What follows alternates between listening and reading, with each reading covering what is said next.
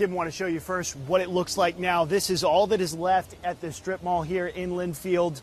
And officials are telling 7 News that this entire building will be demolished as fire has ripped through and destroyed most of it. A Lynnfield shopping center going up in flames Tuesday night. It's so much hard work. It's gone within like 2 hours. Firefighters didn't have far to go, but they say the flames were already pouring out when they arrived. Our station is only about 100 yards from here. So somebody was knocking on the front door of the fire station and the guy stuck their head out, and we already had fire through the roof at that point. So it got pretty far ahead of us pretty quickly. Sky 7 HD giving a bird's eye view of the damage. Firefighters say the building had a shared attic space, but no sprinklers, which helped the flames spread even faster.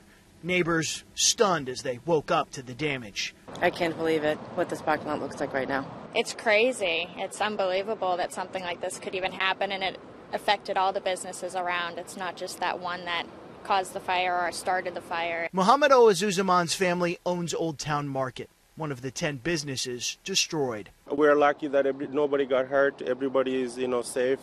As long as we're healthy and, God blessing, we can make it back again. It's just a matter of time.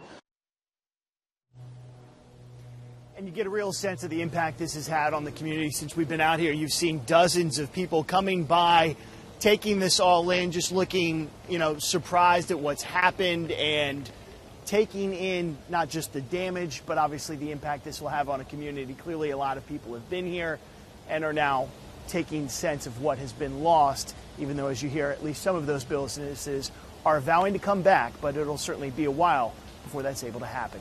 Live here in Lynnfield, Stephen Quinn, 7 News.